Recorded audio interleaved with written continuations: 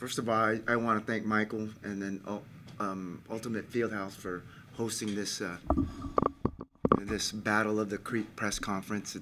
It's great for the school, the basketball teams, and also the city of Walnut Creek.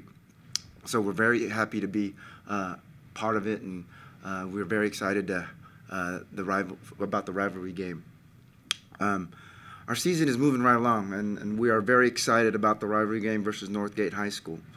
The Las Lomas Girls Basketball is transitioning in every part of our program. I am very excited to see growth in every one of my players. As first-year head coach, my first order of business was basically communication. I needed to communicate with all parties that are involved with Las Lomas Basketball.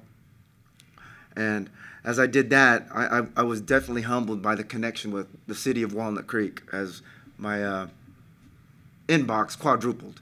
I had never had my inbox so full in many years. So I look forward to more connections with different people.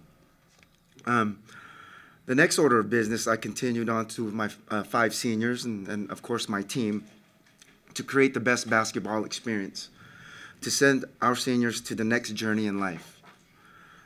It's been a bumpy road, but our seniors were ready to take the change and to lead our young and returning players to better basketball in a fast-paced system.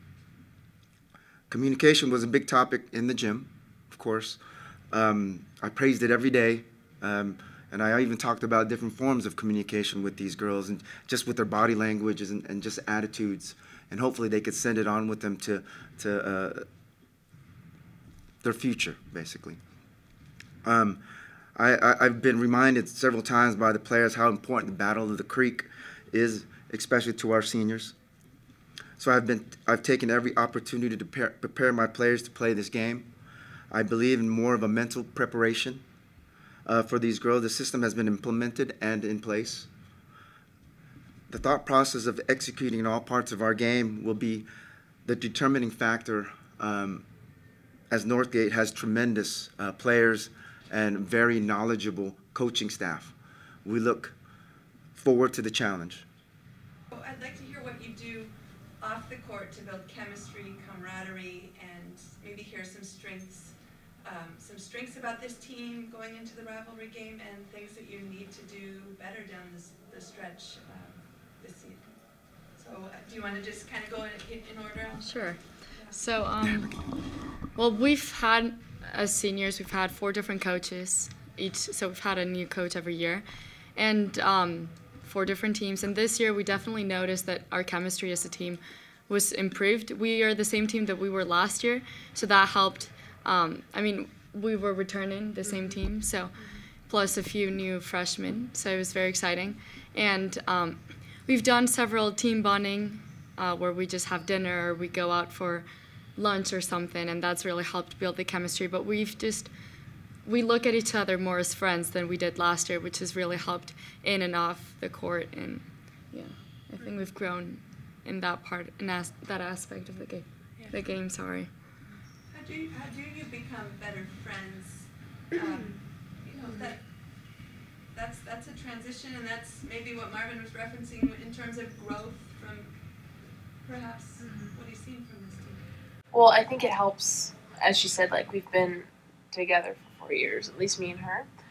And so we have gone through several coaches, but the thing that stayed was the players. So I think that, it's a great level of like trust and bond just in that. And I think our bond has gotten a lot stronger because we've been growing up together. We're in high school for 4 years, and it's really it's an emotional sport, and you look to your teammates. And I think that over the seasons we've gotten stronger and stronger. We've grown as individuals, and that all contributes to the relationship. And I think the stronger the relationship, the better team we're going to be, and the better team we are.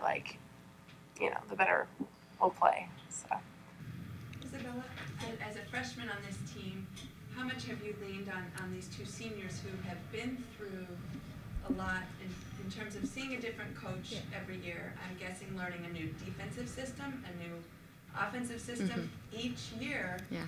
Maybe right when you get in a groove on one system, then you have Exactly. to learn a new system. Have they really been a good example for you coming in to learn? Yeah, definitely. They've been really approachable, so that's always helped me, and I can trust them. They've also helped me a lot, like getting to know the culture of high school basketball, because it's way different from like AAU or like rec basketball. So I think that they've helped me a lot with there, and just build up my confidence to make me a better basketball player. And you weren't there last season, but do you sense with the seniors a close-knit group that has gone through a lot?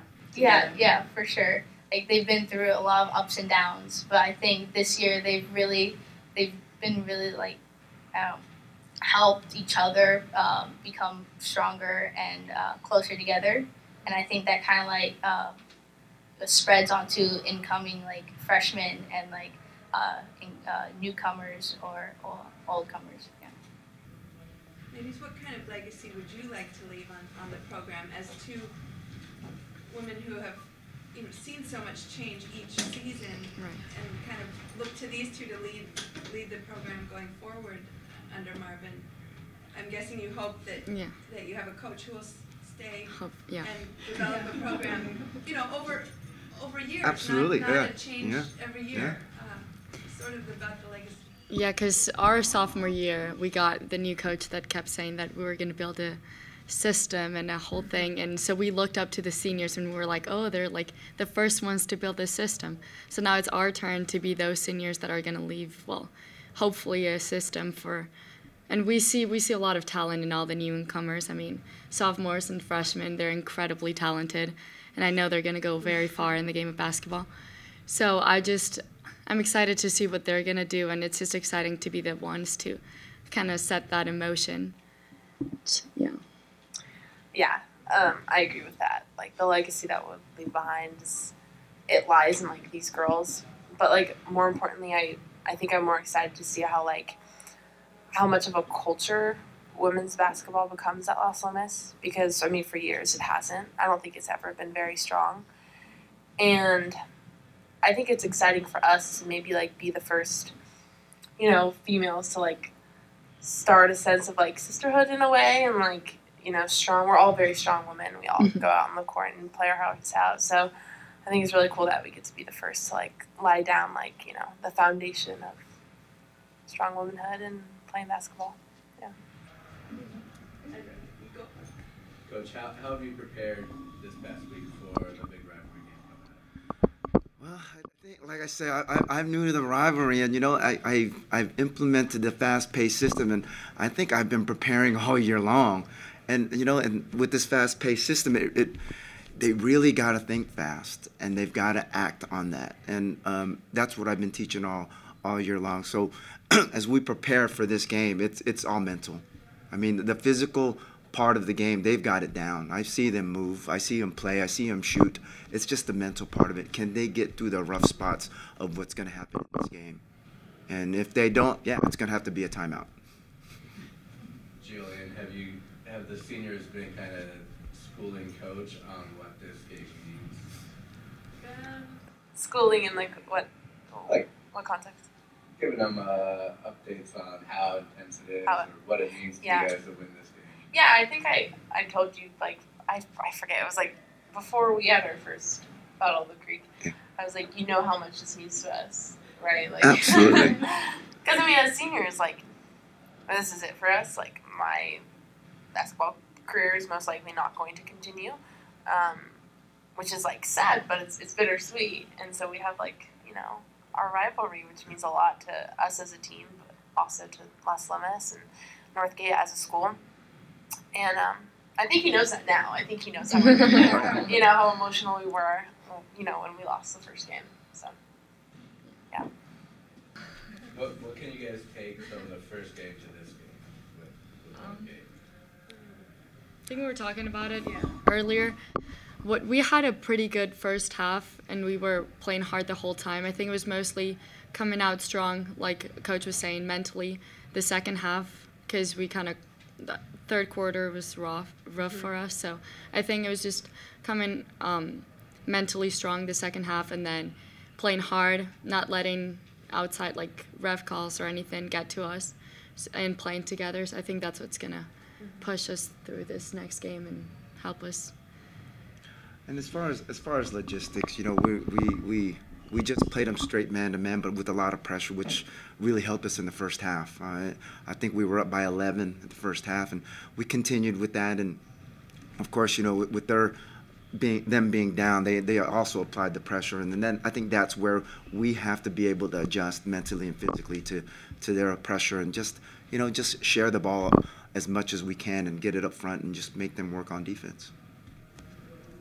Coach, is there any players or anything on their team that you guys are really focusing in on that you learned the first time that you're going to try and adjust for the second time to hopefully change the result? Well, and, you know, I wish I could remember all the last names because we've been doing a lot of scouting lately, and they definitely have a good inside game. They in the third and fourth quarter, they were really putting it on with the stats as far as the rebounds are concerned, and just applying the pressure as far as the turnovers are concerned. So they've got good players that just play well within their system, that do their jobs, work on the little details as far as like technique of just rebounding and just running the play to be able to execute. So I see the whole entire team playing well versus us, because it definitely is a game that motivates, you know, everybody from 1 to 11.